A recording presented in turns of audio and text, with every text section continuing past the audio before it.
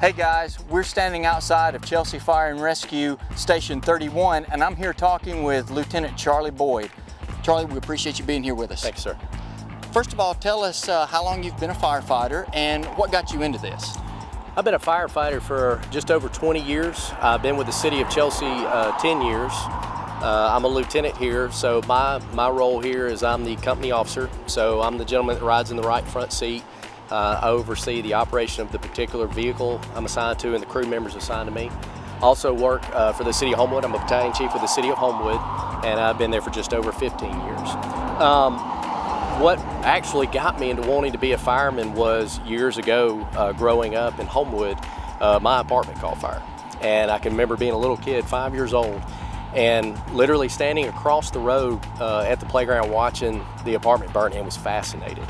So it just stuck with me for years, and I got to high school and thought, you know, that's kind of silly. I think I'm gonna do something else. Went to college for a couple years, followed my buddies, thought, yeah, I want to do that. And then I realized, woke up one morning and said, I want to give this a try. Yeah. And it's the best decision I ever made. It's the greatest career on the face of the earth, no doubt.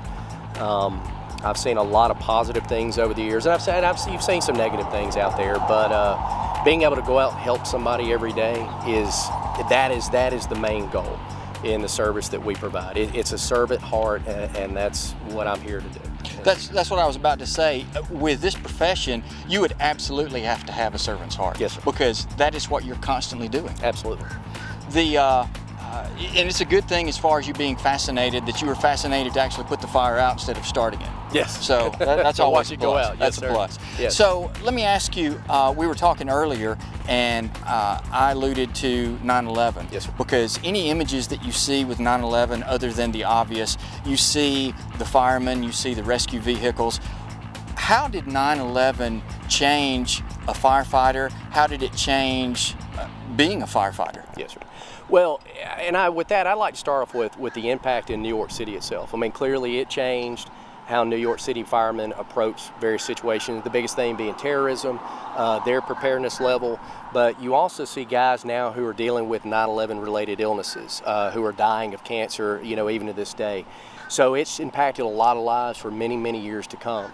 For those that, you know, outside of New York City and other parts of the country, the biggest thing that I saw was an increase in level of training in terrorism preparedness, also being able to work interoperability. So in other words, being able to work with other agencies, not only at, you know, interdepartment or with a police agency or our neighboring agencies, you know, like Cabo Valley, North Shelby, Pelham. It increased that ability for everybody to be on the same page, to all speak the same language when we're dealing with a particular incident. What is this type of incident? How do we respond to this incident? So getting that training and that lingo all in the same, get in the same boat and everybody understand that, I think that was a lot of what you saw come out of 9/11, and being prepared to deal with what we call multi-level incidents. So you have, you know, low-level incidents where we go out every day, here a medical fire wreck, or you have a major incident where we had the April 27th tornadoes that came through, and you see multiple agencies in the state and federal agencies work together to mitigate the problem. That was what you saw. I think the blessing that came out of 9/11 is getting everybody on the same page to be able to handle anything that comes our way. Well, if you notice behind us, you guys have a brand new toy. Yes, sir. Tell us about that. Absolutely. This is a 2019. It's a Pierce. It's a 107-foot Ascendant aerial. Pierce is a manufacturer based in Appleton, Wisconsin. They are one of the more well-known manufacturers, not only in the United States but across the world. This particular aerial that you see is actually one, in my personal opinion, that has changed firefighting for a lot of departments, suburban departments. Used to, you couldn't get an aerial device on what we call a single rear axle, so we just have one wheel axle in the back. You couldn't get one really over 75 feet.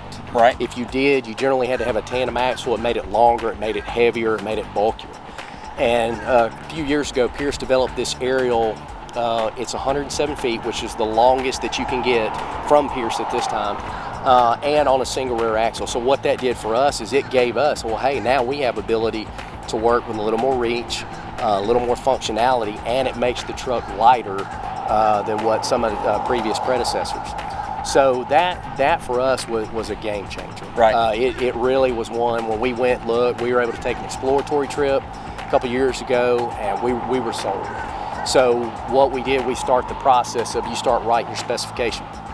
And actually this actually started about 4 years ago.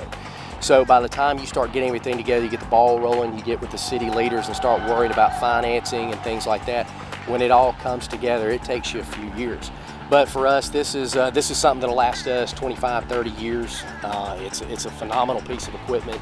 And it's also, it has pumping capability, whereas you can buy some aerial devices as strictly a ladder. So this one serves as a pumper. It carries 450 gallons of water, 50 gallons of foam. We can carry 5 firemen, advanced life support equipment, all of our extrication equipment, technical rescue for medical, rope rescue, things like, or wrecks and rope rescue, things like that. So it's a game changer for us that we were able to get into this length and class of aerial. Well, and this bad boy's not a hand-me-down either. Okay. From what I understand, this was actually customized and built from the ground up. Why is that so important? Well, one thing it is we want to customize what works for us in Chelsea. Now, what a lot of us have done that have served on what we call the apparatus committee is we all work in different departments. And what we do is we're able to come together with a multitude of ideas. Will this work for us? And we can pick through, yeah, this option, this will work. No, this won't necessarily work. When you put all these heads together and all these ideas and you sort through them, at the end of the day, this is the product that you come up with. And it's a phenomenal product because you get a lot of great ideas that you're able to incorporate. But you're also working with the manufacturer. There's limitations that you can and can't do. And when you're able to work within that, this is what you get. For us, it's one of those that customization is key. The details are key. And there is no other truck like it in the world. Unless we ordered a twin, in this case we didn't, there's no other truck. Now there may be similar features and things of that, but there's only one, Chelsea Ladder 31. Right. Yes. Well, before I ask you the final question, I want to tell you that as a resident here in Chelsea, we certainly appreciate what you guys do. Thank you, sir. You guys have unfortunately been out to my house once before, but everything worked out real well. Good deal. And final question is this: truth or myth? You guys get calls to get cats out of trees. There's very much truth to that. I have not done it here. I've done it at my other department in Homewood. I've done it twice. Yes, it's, we'll try to help out in any way we can, and you'd be surprised at some of the calls we get. I wouldn't say there's much we can't come help somebody with. So yes, it's very much true. How often it happens at other places, I couldn't tell you. I'd recommend sedating the cat beforehand.